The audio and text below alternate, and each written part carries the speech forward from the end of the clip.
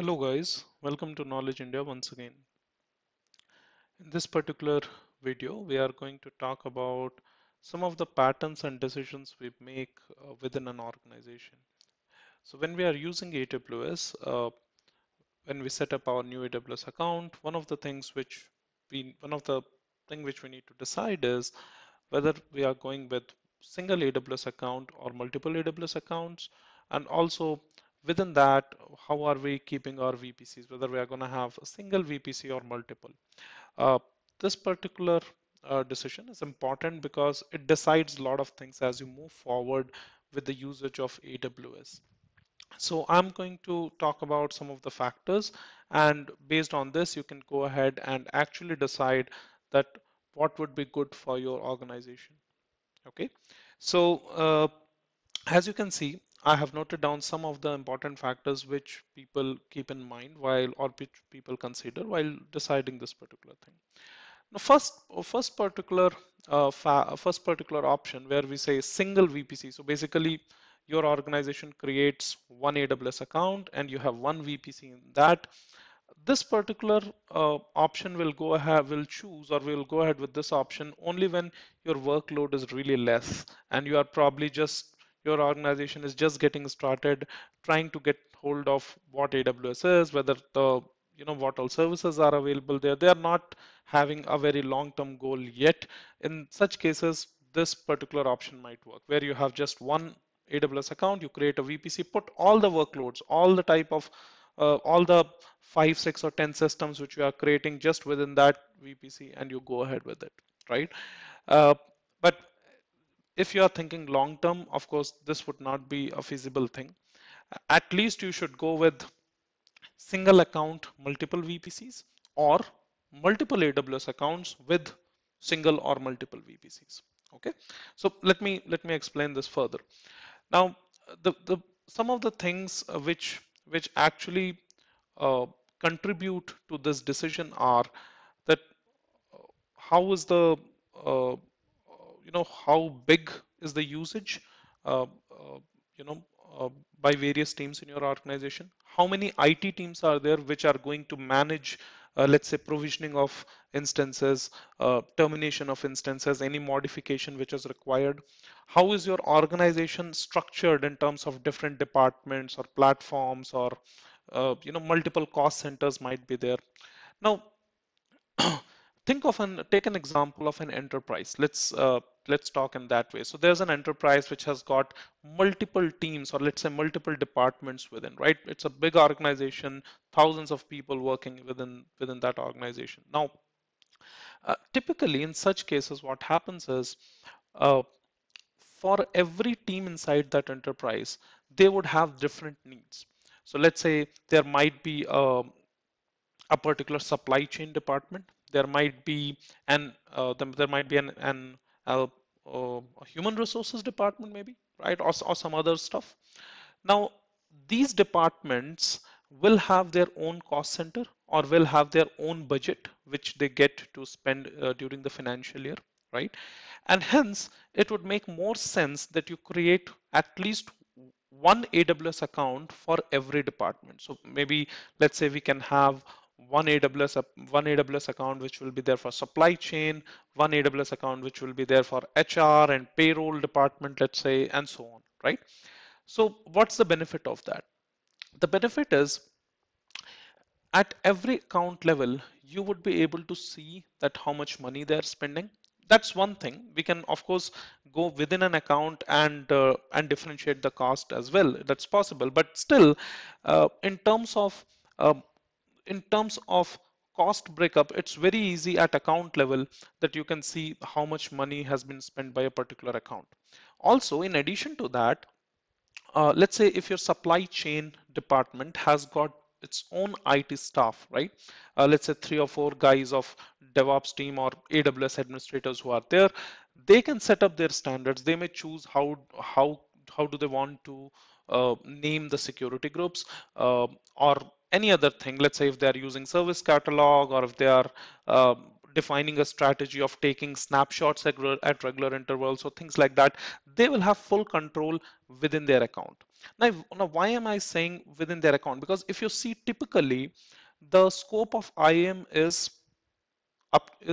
globally within an account, right? So if you go ahead and create an IAM user for one of the AWS admin, that guy would be able to control the complete account which is there for this supply chain department, right? And hence he can set up the standards which everybody would follow in the supply chain department, right?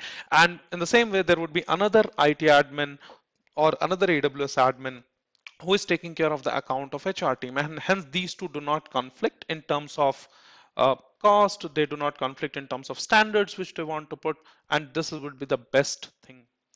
Now, sometimes sometimes this could be a bit more in terms of maintenance, because let's say if your organization has multiple such departments, but the IT team is comparatively smaller, you have fewer guys, then it would become very difficult to basically go ahead and create create a lot of accounts, because then it will become more difficult for them to go ahead and do the repetitive task in every account. In such cases, the other approach could be, if your IT team is comparatively smaller one, and it's like, let's say a couple of 4 or 5 guys who have to manage all the AWS accounts, then it might be a better approach where you go ahead and have uh, you know like in such cases you can go ahead and have maybe a single AWS account itself, but within that you will have different VPCs,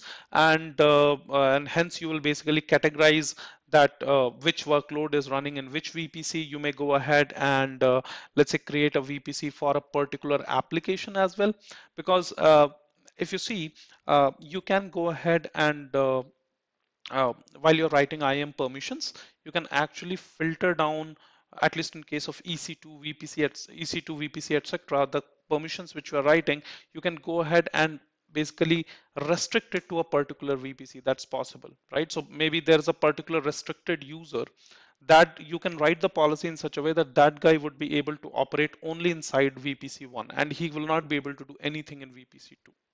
So uh, depending on the fact that how big your IT team is, how complex the organizational structure is, you may choose whether you want to keep one AWS account or multiple AWS account.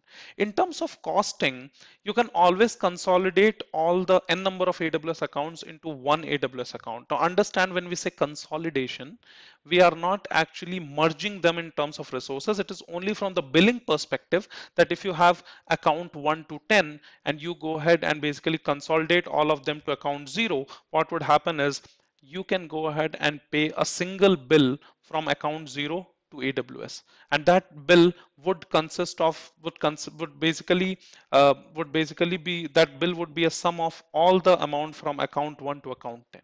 So from your organization perspective, it becomes very simple for you to just pay one invoice every month to AWS. You don't have to go and worry about paying 10 invoices or 20 invoices and so on. Of course, within your organization, you can go ahead and break down, and you can see that account 2 has incurred this much money and the account 4 has incurred that much money. You can always see that, right? So always remember, consolidation is only from the billing perspective, right? It does not mean that that user from one account would automatically be able to go ahead and access things in the other account. Doesn't happen that way. Okay. Now, in addition to this, you may also consider one particular mechanism. So all of you already know about IAM roles. So it's possible that you have a user one. Let's call him admin one. Okay, and admin one is part of account 0.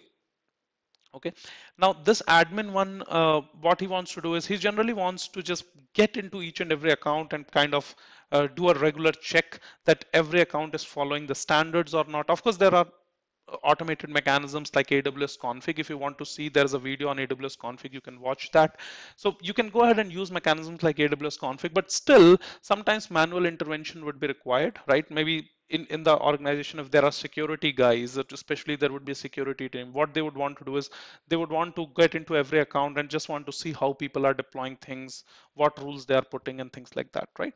So in order to serve such scenarios, what you can do is you can go ahead and create their user in one of the accounts, let's say account 0 in this case, and you can go ahead and create IAM roles in account 1 to account 10.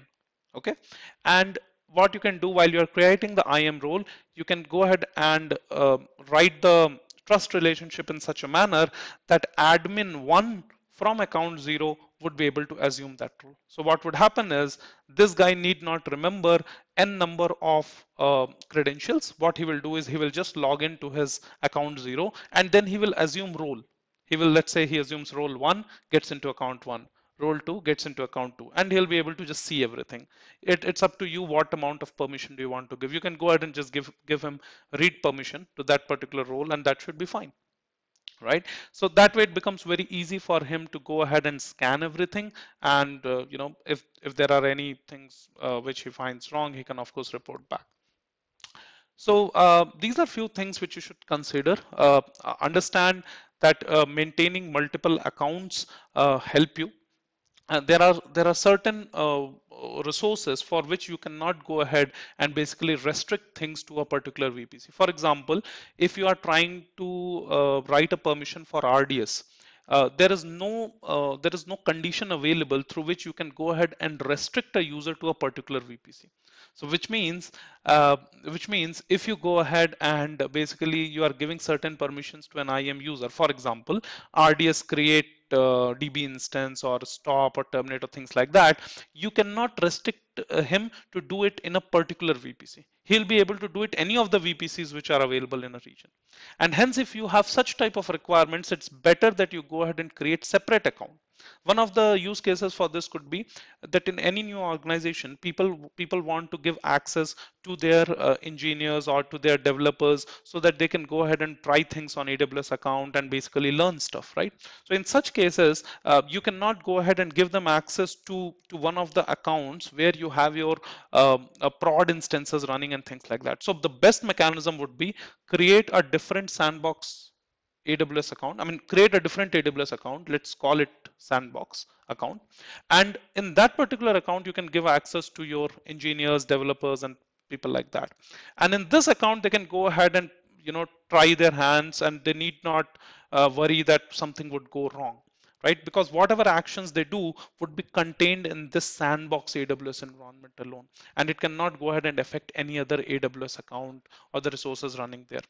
So that's how it works. I request you try to write few IAM policies within your AWS account, and you will see that how does it all work.